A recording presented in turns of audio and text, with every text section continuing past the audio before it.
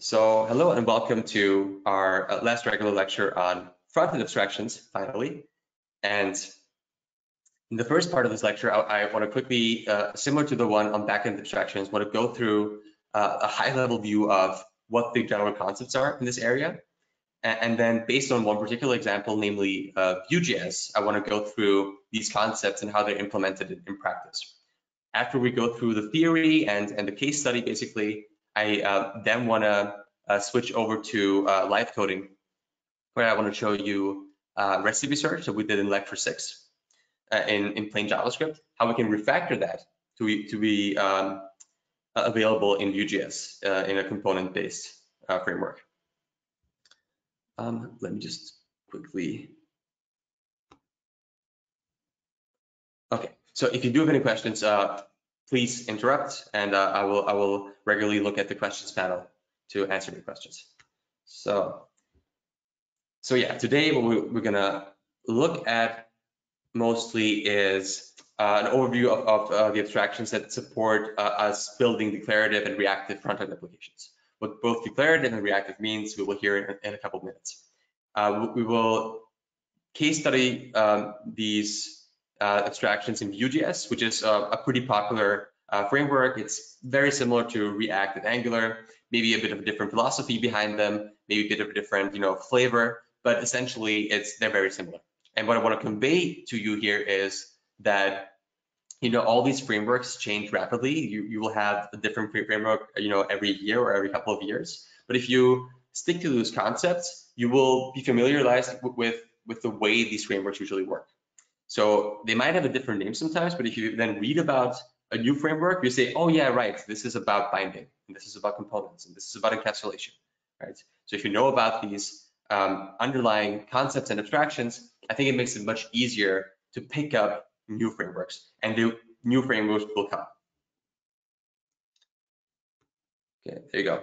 So the learning goal for today is, I want you to understand the interplay between data and design and output, right? And how binding, this is the concept of creating a declarative connection between those two, enables reactive frontends. Reactive means that if you change something in the data, it automatically triggers a change in the output and design. I want you, when you're finished seeing this and also practicing this, to be able to design components that properly encapsulate behavior, data, design, and output in a reusable fashion. And lastly, not just theoretically, I want you to have the ability to map all of these concepts to be able to implement them, particularly in Vue.js, but hopefully also you can be able to pick up other frameworks like React or Angular very quickly. Okay, so let's start with a broad overview of the concept, similar to what we did in the backend. There are less concepts here than there are in the backend that I think are important. I was struggling a little bit to design this particular slide and lecture in general because of how fast-pacing those web front-end frameworks are. And I hope we've gotten to a point that the abstractions make sense. However, take them with a grain of salt, always question them. This is something that I think will help you, but always be critical of these things too. So the goal of these abstractions are to enable declarative and reactive frontends. So what does declarative mean? Declarative means that instead of specifying how you go into the DOM, the document object model, and changing things, you specify how the things that you want to change, the data, come in and are related to the output. That's the declarative part. The reactive part is that once these connections have been established, you have the ability to change something in the data coming from a backend or coming from a user input, for instance, and reactively, through following these connections, change all these things, right? And this happens without you actually doing anything, without you having to tell the DOM, hey, I want to pick this element, I want to change something there, but you instead establish these connections beforehand, declaratively, and based on these connections, the values just flow when they change. So I think that the central concept to all of this are something called components. And I think the shape of a component, if you want to think about it, is by one, encapsulation. You want to encapsulate particularly three different things. You want to encapsulate data, you want to encapsulate the style around the data, and you want to encapsulate some behavior. And what this enables us to do is it enables us to build reusable modules that are then known by a name, right? So, and the other thing that is part of a component is this thing called data binding. And I talked about this just a second ago. What data binding essentially is it establishes a declarative notion of component and model, and specifically the template and model. That's the next part. All of this is usually facilitated through this concept of templates that we already heard about in Backend. Okay. And within the templates in the front-end frameworks, it's I would say the difference here is that we have declarative rendering.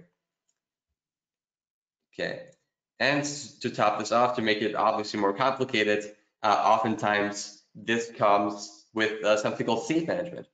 Yeah. So let's say you have a component that you've built out of your elements, right? Let's say, actually, let's open it up to the crowd a little bit. If you think of assignment 2, right? We had the configurator, we had the card, we had search. What do you think would be one component within that? Any ideas?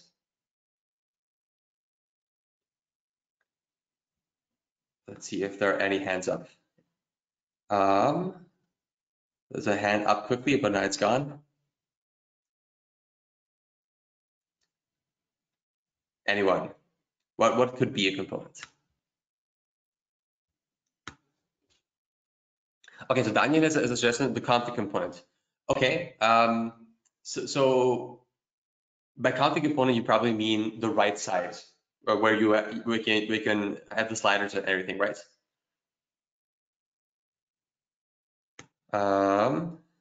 Julian has another suggestion, the display of the configured art. Yes, perfect. So Daniel and Julian had two suggestions. The one was by Julian, the display of the configured art, and by Daniel, the config component.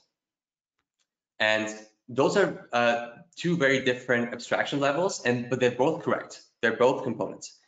The display of the configured art of one of the displays, that's a very fine-grained component. I think that's probably the lowest level of a component. However, the config component, if you look into it, has probably different subcomponents.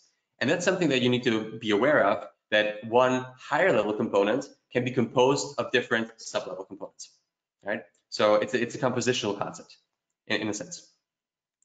So you're both correct. Those are both good examples of components. However, I would say that the display of the artwork is a lower level or self-contained component, whereas the config component would be probably composed of the frame width component and the print size component and so on and so forth. Right. Great. And last but not least, and it's kind of in the back here, there's also routing in the front end.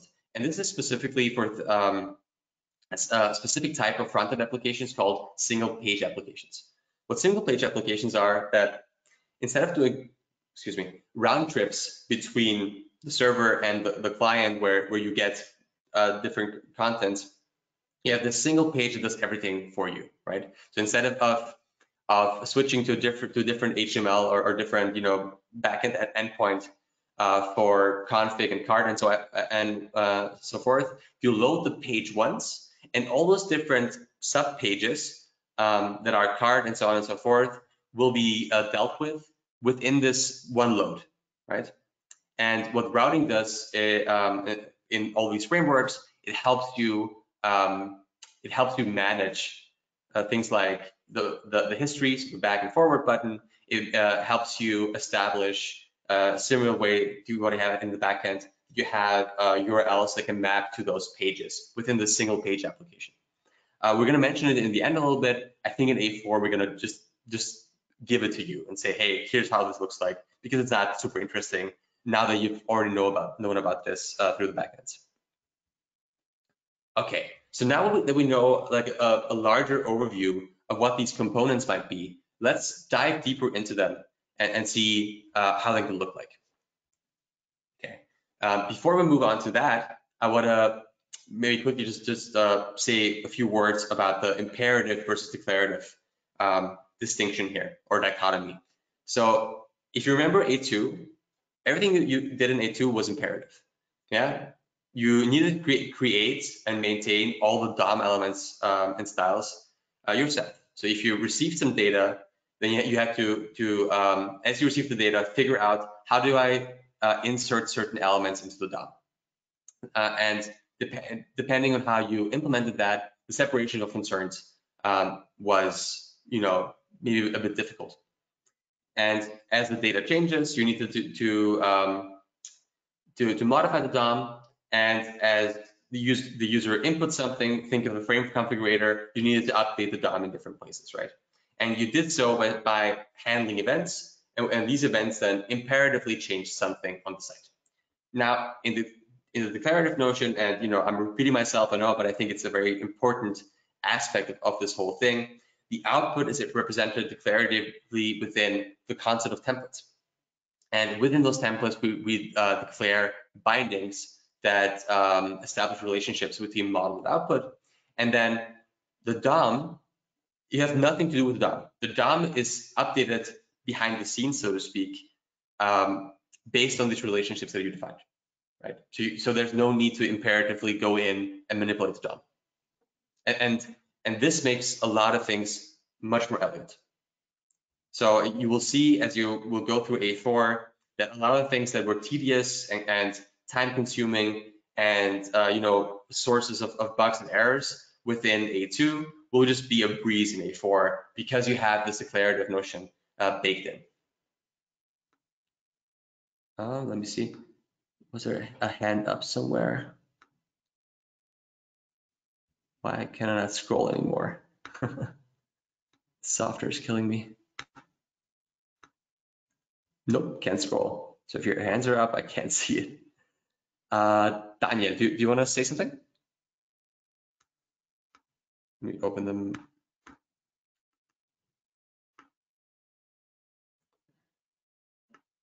Okay, for some reason, oh yeah, there it is. So Daniel, is there a question? All right, can you hear me? I can hear you, yeah. Okay, perfect. So you said that in the last slide with the components that you also can put like print size and mat width and things like that into separate components, right? Mm-hmm. But when I think of components in Angular, for example, Mm-hmm. I guess I wouldn't have put those into separate components. So my question is, how should the granularity be when it comes to components in general? Right. I think that's a perfect question. So how should the granularity be thought of or designed for in any front end framework in general, or any front end design? And I think that's more of an art than a science, unfortunately. So there's no straight answer. That there might be certain heuristics you can use. A heuristic that is very simple and you can use all over in computer science. As you see duplication going on, then it might be a chance to see abstraction. So let's say frame width and mat width are very similar things, right? Because they have a slider and they have an input. The slider and the input are connected to each other. And then you can pass parameters or properties that govern the min and max, for instance. Now, this seems like a natural, let's say, candidate for a component. And I think it really depends on the maintainability that you want to achieve for your application. And also there's also a trade-off of over-engineering. So I've also seen people over-engineer and say, well, everything should be a component. And I agree with you that not everything should be a component. However, I think one of the heuristics is definitely duplication. I think another heuristic is code organization. So maybe something should be its own component because it encapsulates certain behavior or data that is important to you, and you want to organize within that's a separate, let's say, component. However, I don't have a definitive answer here. I think that all comes with practice, and it also depends on the values and norms of the project. I'm not sure if that answers your question. Yeah, it is kind of. And well, maybe one thing, you also should take into consideration the front end, right? The HTML, what the user sees, and not only the logic when it comes to separating the different components, right? Yes, absolutely, yeah. So the template and what the design and output is definitely a major part of what a component is. So if you design what is a component, that's definitely part of it. Absolutely. Yeah. Right. Thank you. Sure. Okay. So for some reason, this interface is just dying on me a little bit. So, no, I was able to mute you. Great. Right. Okay. So went through imperative and declarative, and there's one thing that you probably will encounter if you read about front-end frameworks. It's this thing called MVVM. MVVM is sort of a successor or an evolution of model view controller that, for certain things in front-end frameworks especially, seems sort of limited. And it stands for model view model. So just quickly go through this and separate those things out. The model is the data that in Vue, but also in other frameworks, is represented as plain JavaScript objects. Then you have, within this MVVM model, you have a complete separation between the template, the output, which is called the view, and the logic, which is encapsulated in the view model. And now the view model handles the relationship between the view and the model, which, not entirely true in Vue, for instance, because you have elements of the binding, so this relationship in the view itself. But you could argue that, it's kind of a joint component, a joint, let's say, place of doing that. And as you update, the view is updated when properties of the model change, and the view model encapsulates all the methods that can modify the model. So you could think of it as sort of a class abstraction that you have in object-oriented programming. It's actually very similar if you think about it. Okay, and now just quickly recall backend templating. You have template variables, you have conditionals and loops, and through that you can do expansions. You can pass on data. It will expand the template variables and the conditionals and loops based on that data, and will render an output. And in this case, the backend that we looked at had this puck template. Now, the difference between backend and frontend templating is pretty nuanced. It's not very different, but in a few places, I think it's important to realize the differences. Now, if you look at backend templates, when the backend receives a request on an endpoint, it retrieves and computes some data, and then it either returns JSON, as you did in A3, for instance, in most cases, but it can also populate HTML files and populate templates, as I explained before, and return generated HTML files. And those templates are static markup, and the variables that you see within those templates could be also seen as binding.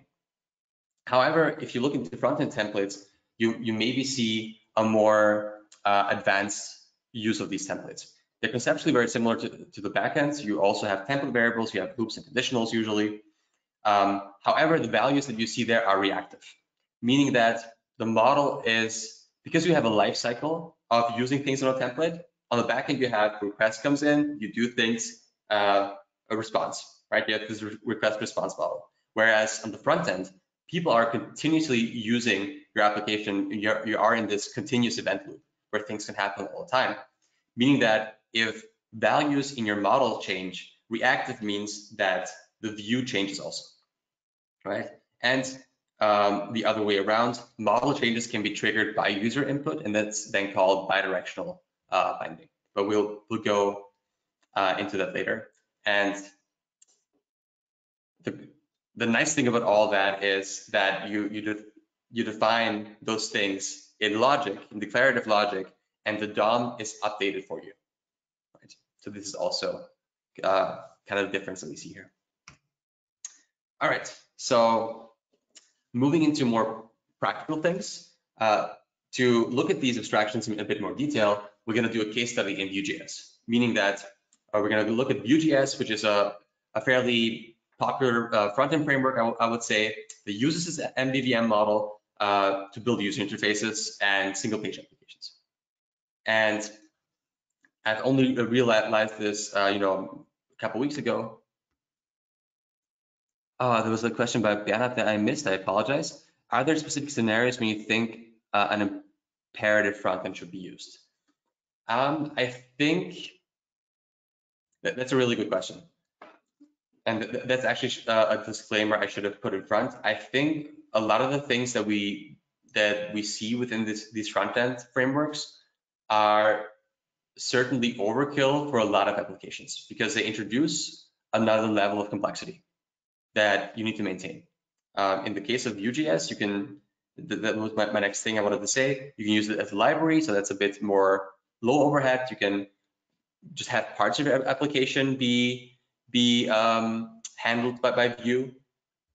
However, and that's the next slide, you can use it as a fully fledged framework and everything is managed by Vue. You have a build process behind it and stuff like that. So I think for a lot of applications nowadays, people are jumping on these frameworks because they're cool, when what they actually need is just backend rendering. And if they need some interactivity and the interactivity is contained enough and small enough, I think that's a very good case to say we're just going to stick with imperative frontends, where we just have a very limited set of interactive elements and interactive notion in our application. And the rest is actually request response style, where the templates are rendered in the backend. And I feel like almost everyone should ask themselves, is my application large enough to warrant the complexity of these front-end frameworks, right? So I think that's a consideration you have to make. And we shouldn't jump on the next cool big thing. Obviously, we're all studying business informatics or computer science, and software engineering, so we love tinkering with things, we love building those things. However, it's also a business decision as well as a technical one, actually, if you want to encounter this complexity over and over, because then I also have to maintain those things. Yeah. But yeah, again, this is more of an art versus science question. It's difficult to kind of figure out a definitive answer to this, but I hope it sort of answered your question. Okay, but if you look at the slide here, this is an example of a hello world application of Vue. You have this global variable called app. You instantiate a Vue instance, and in this Vue instance, you have an L key that defines the component that you're going to replace with the output of Vue. You define a model with data, or actually, there you go. And then you also have the template. And the nice thing about Vue as a library, you can already put the template in your markup, and then Vue will take care of the rest. So that's kind of nice, actually. And then what you see down there, the app thing, that's a Vue model that keeps the Vue and the model in sync in the background, so to speak. The model holds all our data, and then reactive, I'm just repeating here just for the sake of repeating because it's so important. Reactive means that changing course, in this case, would change the Vue automatically. There's nothing you need to do to say, change the Vue for me. But that's a binding that you already established by saying course on the top there. Now, if we move on to the next slide, if you want to use Vue as more, let's say, as a monolithic approach to your application in the front end, then you can use it as a framework. And what this enables you to do is you can have those things called .vue files. And if you look to the right, that's an example of a Vue file. It contains the template, the behavior in the script tags, and then also the style that is specific to this component within one file. And this is the way we're going to use Vue for A4. And there's the nice thing about Vue is also, but I'm pretty sure it's the same or similar for React and Angular because they're very popular frameworks, but they come with a lot of nice tools. So one of the tools that I'm going to show you later also is the Vue CLI. And the Vue CLI helps you with a lot of boilerplates and the initial structure of the code. Okay, so let's dive right into a very top-down perspective of what a component is in Vue.js. So on the right side, you have an example of a particular component, not all of it, just to fit for size, just the structure of it. And that's the component that we will have in the live demo also. So everything that you see in the slides, and it's going to be just two files, recipe item and recipe search.vue, is something that is referenced into the recipe live coding that we'll do later. And it's also already online on GitHub in the same repository that we did for lecture 6 on a different branch. So if you want, you can also follow along. So if you look at these components are supposed to be reusable building blocks. Okay. And part of that reusability, or part of that is encapsulating the HTML code as part of the template. That's the view. In there, we declare bindings to the internal model. The templates support bounded loops and conditional rendering. And when we're done with the template part, we come to the behavior. The behavior is defined in the script where we say export default, and then there's certain elements of that object that we can fill. Part of that is input parameters. So if we have this component, we may want to pass parameters into it. You can think of this as a constructor of a class. So this is defined in props. So on the right side here, you can see props. And in this case, props is expecting a recipe object to be passed onto it. Okay. And in addition to this properties that come from outside, we can also define internal model model values, model data. So there's a data object in there where we can say what kind of data do we internally have in our states. So that's the internal state in the model. And then we have something called derived and compute values. Just in a second, we're going to talk more about all this. We can register subcomponents. So if you want to have a higher level component that has subcomponents, then we would have to register this in the behavioral part in the script. And then we have functions that deal with event handling, or it can be called in other contexts too.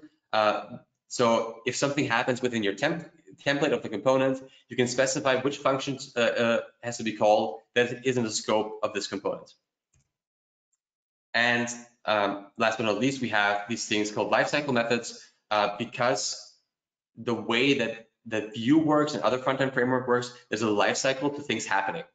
So in particular, we're going to look at two lifecycle hooks, namely mounted and created, that will tell us at what stage of the lifecycle we are, and we can respond to that. So we can have an event listener that responds to that lifecycle event. And last but not least, but that's something that probably not that important, I would say, but it's still part of the whole framework, is that you can encapsulate a style that is scoped just to that component. So that, let's say you have an li component, a list component, list element within your template, and you want to style it in some way, you can just say li, and it will style just that component. So it'll be scoped in that area if you tell it to be scoped, obviously. So let me see if there are questions.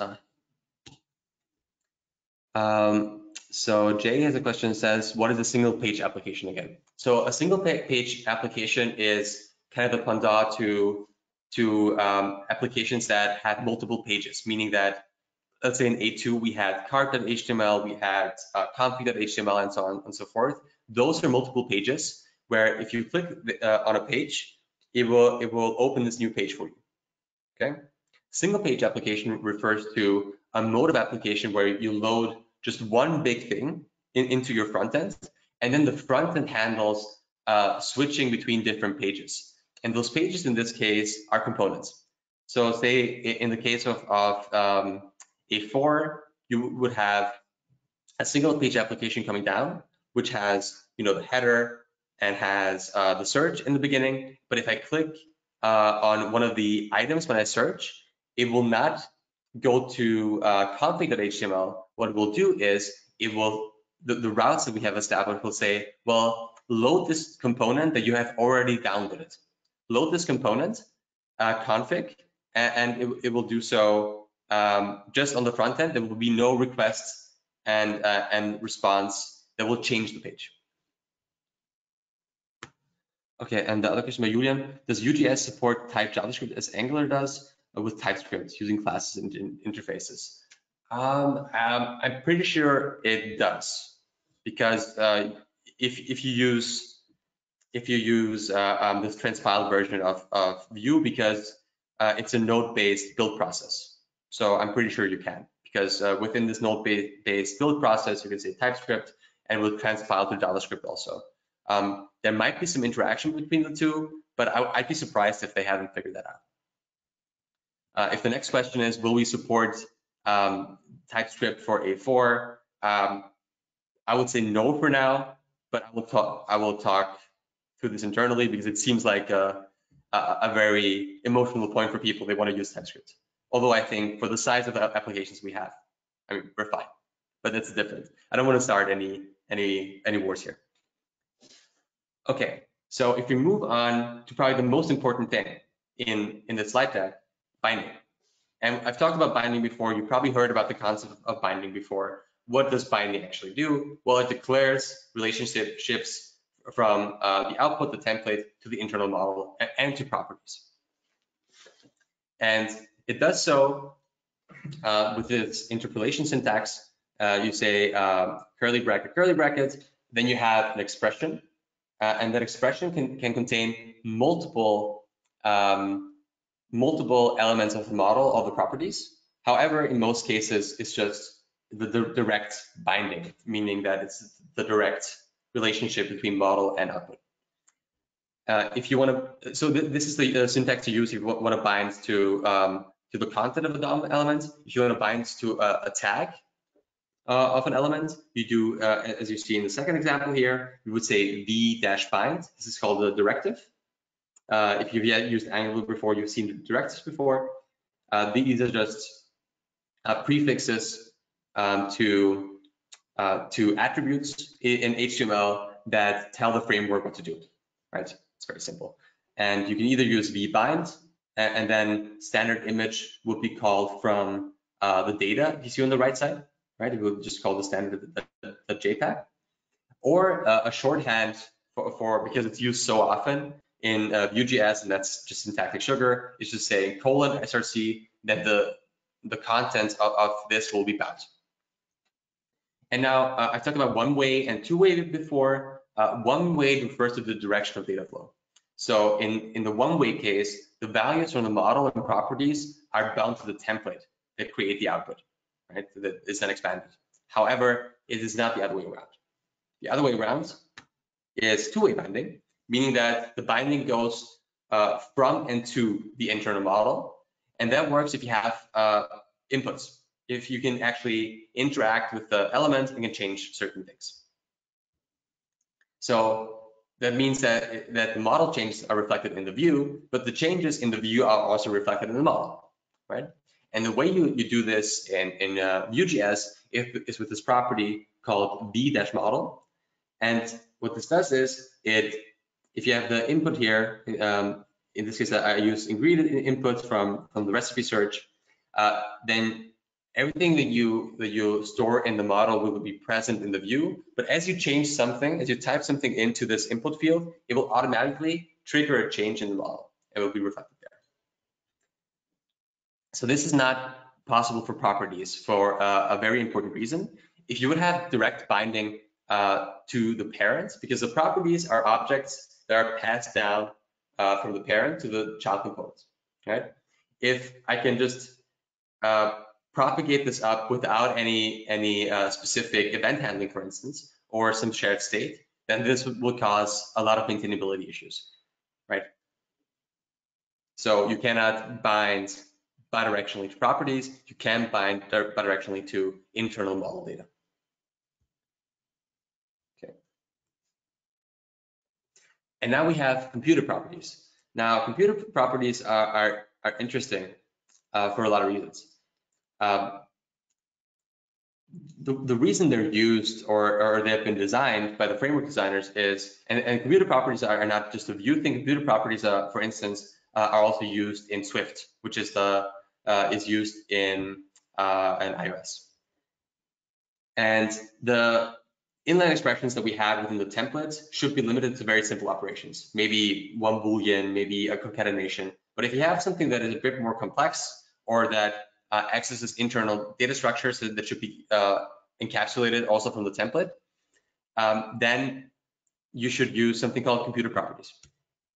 And computer properties are declarative values that have more complex logic that are dependent on the internal model values. So there's a linear relationship usually between the computer property and the model value. So they're declared as named functions, and in the template they act as data. So in the template you can just say, if you look at the right side of the example, I have this ingredient count in the template, and ingredient count is a computer property that is derived from the ingredients that I have in the recipe, right? I actually see a typo here. It should be this recipe ingredients. So sorry about the typo here. So the property can be bound to the template. If you want to have two-way binding though, so if you look at here, this is how you do the binding. If you want to do two-way binding, you need a getter and a setter. In the one-way binding case, it's okay to just have the function because you only have the getter. However, if you want to do two-way binding, you need a getter and a setter. And here's an example from the recipe search, right?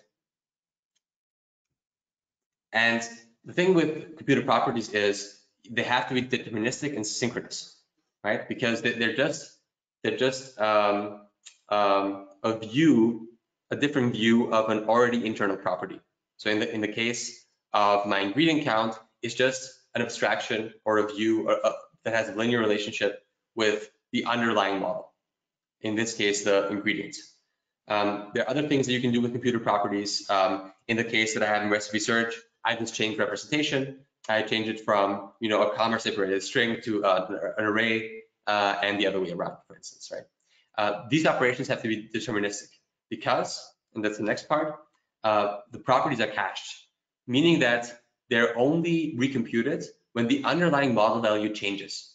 Yeah, and that's part of the reactive framework.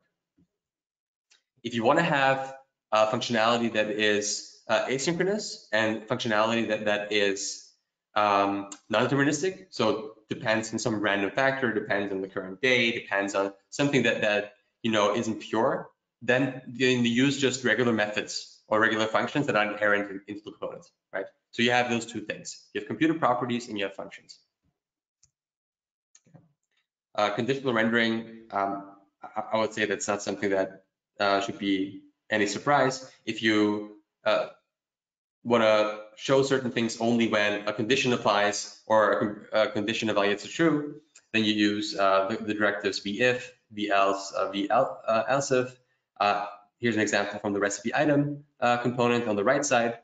You can use them on tags. So if I say img vif, then if recipe.thumbnail in this case is not true, doesn't exist, then it will remove the img tag from the DOM. And if I have multiple things that I want to only show when something or want to have in the DOM when it's true, then I use a template. So I can use a template as a child of another template. So in this case, I say template, I say vif on recipe URL, and then I show this whole thing only if a URL exists. And just a quick aside, there's also something called vShow, and you might ask yourself, well, what's the difference? The difference is that vIf, vElse, and vElseIf actually remove the element from the DOM, and vShow just sets the display on the CSS to none. That's a difference. Okay. Then we have bounded loops, or they're sometimes called list rendering, because that's what they do. They map elements of an array or actually of the keys of an object, if you want to use an object, to HTML elements. So the syntax is, we have a tag that you want to repeat multiple times based on the contents of an array, for instance. Then you say v4 in that tag, and you can actually also use JavaScript syntax and say, in this case, ingredient of recipe ingredients, but you can also say ingredient in recipe ingredients. So both those things work. And then you sort of loop over, or you map actually to this HTML element, and within this element that you can then use the object as you want. So in this case, ingredient is just a string, so I can use anything. But if you do this for if you loop over the recipes, then you can use the recipe object and access that. The thing is that you will need to bind a key. The key has to be unique. In older versions of Vue, that was optional because it's just there for performance reasons, basically. However, in the newer linters that ship with Vue, it's mandatory. So this is something that I had to learn for myself when developing Vue again.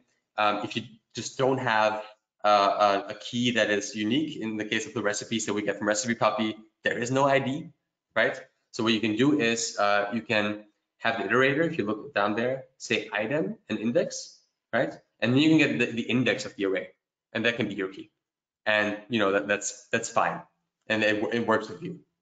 Doesn't really help you with the performance issues in the background, but if they want to have a key, they'll get a key.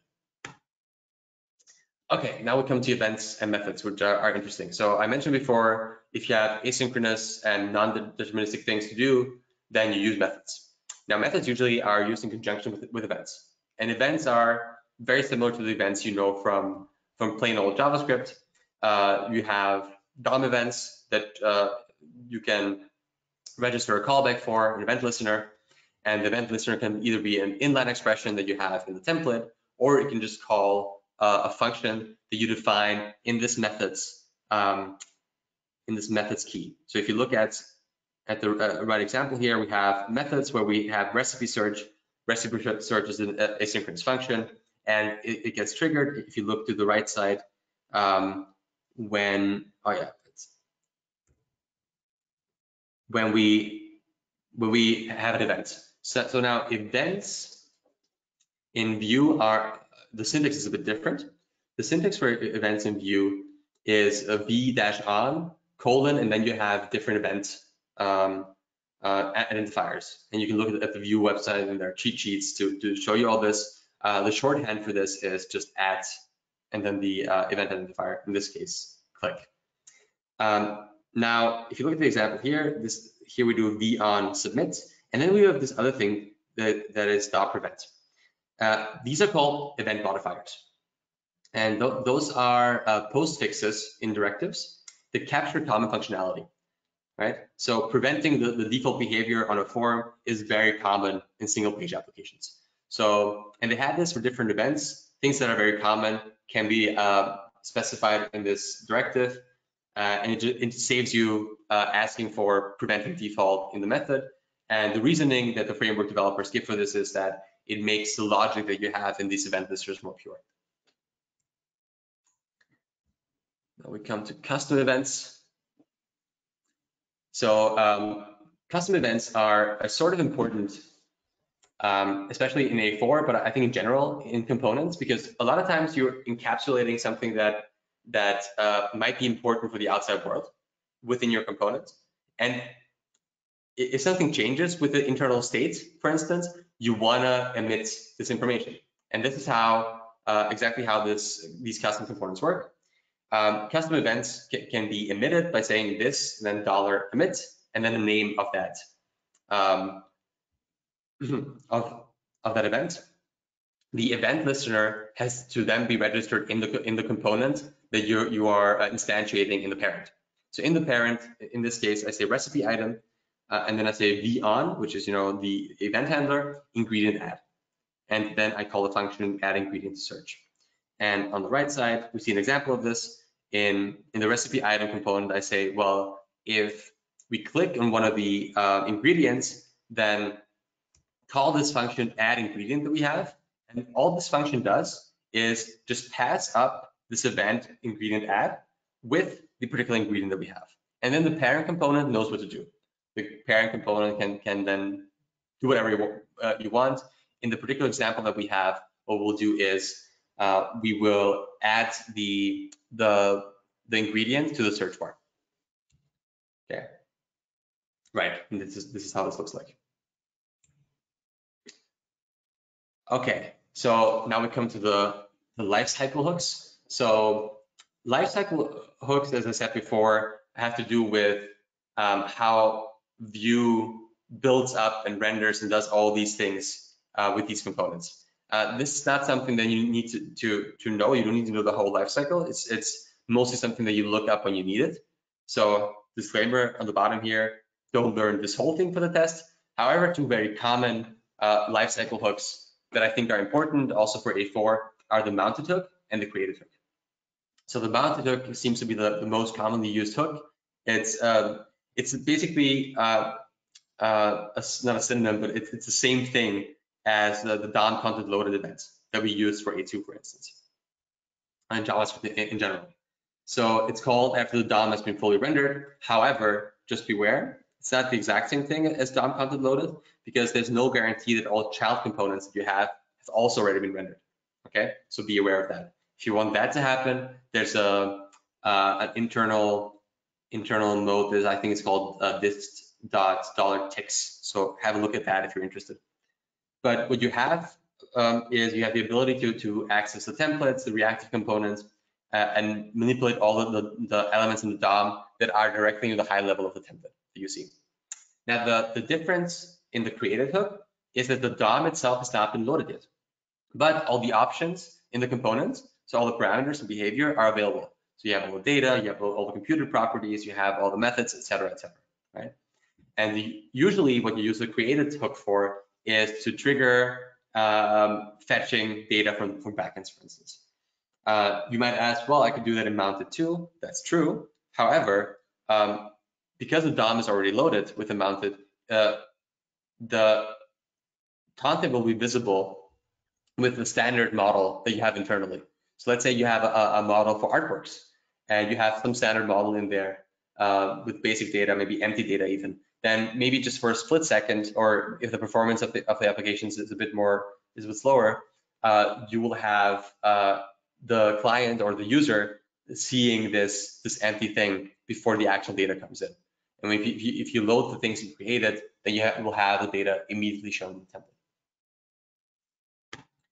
Okay. Now, state management. Okay, there's a question with Daniel.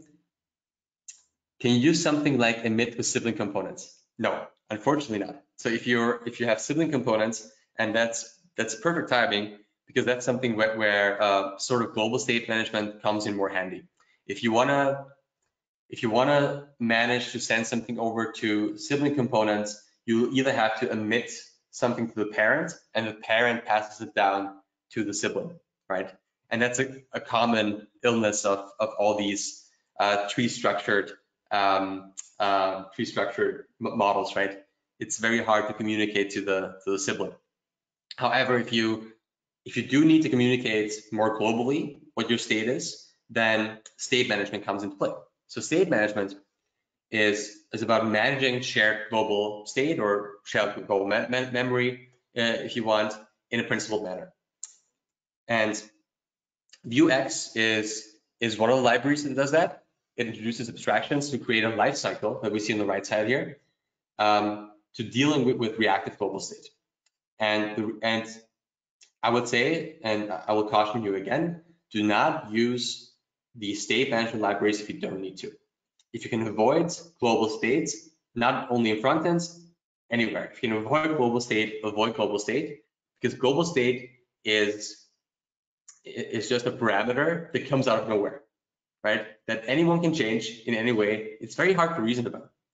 And because it's so hard to reason about, people in all the front-end framework camps have thought about how to make this better. And the way to make this better is to make changing the state very principled. And this is what we see on the right here. We have, there's no direct way to access the state. If you want to access the state, you can only do so by two abstractions. And two abstractions are committing mutations.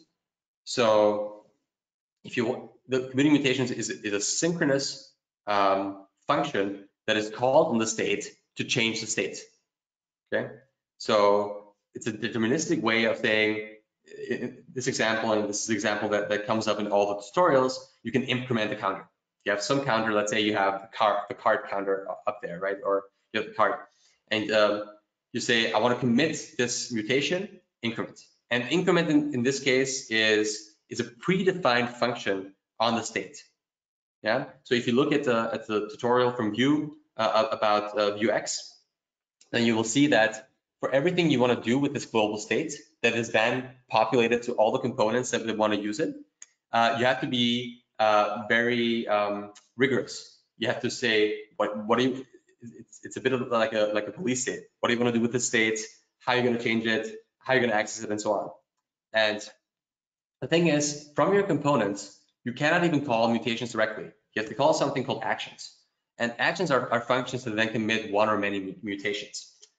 Actions then can be asynchronous, and they can be asynchronous because sometimes you want to sync your state with the backend. Yeah, you will see this as an example in A4 because the shopping cart that will have an A4 will also have state on the backend. And this makes things tricky, right? Because you don't only have to maintain something that is in the front end that is, complicated global state, but also something that is on the backend. So actions enable you to do that, and then add limitations. If you want to use these actions and components, you have to dispatch them. So in this case, here's an example. You say this, that's $store, that's the global state, and you say dispatch, and then you call the action that is also predefined. Yeah. And the nice thing about all this is that the mutations are tracked. So if you come into a situation where you don't know where a mutation comes from, and you don't know who emitted it and how it worked through the life cycle of the usage of the application, this logging of all these things makes it easier to debug and to reason about. And this is why these frameworks are so complicated, because dealing with state and understanding how state changes over different components, because it's global, it's just very difficult. And again, I want to caution you, all these libraries for reactive state management, I think in React is called Redux, can be overkill for smaller applications. If it's possible for you, encapsulate your state locally and emit events, for instance. You can also, and I'll show this to you in a second, have those events be bidirectional. So there's some way of making this a bit nicer. But there's certainly trade-offs of using such a complex approach to state management. In A4, we will use Redux just to show you how it works, and just so you see how this workflow happens. Okay, last but not least, routing. So routing will give you a browser-like navigation behavior for single page applications. So if you have multiple components that you can call pages sometimes, it will simulate the standard navigation. So it will have browser history in there. It will show user fragments that will look like routes. So here's an example. You will have, it's always behind the hashtag or #, whatever you want to call it, because that's the thing that the client can actually control, right? Because that's not part of the backend. Everything that comes after the hash or the # is the fragment that is controlled by the frontend. And this is what the route maps to. And if you look at the Vue library, it's very similar to what we've seen in the backend. You define a path, and this path can have parameters. And if it has parameters, if you look at the second to the last example here, you can pass this parameter as a property to the components. And this is how you can control the routing. Okay, and this is the last slide. What I hopefully was able to convey to you is that there are an endless variety of front-end frameworks, but the underlying concepts and abstractions are very similar.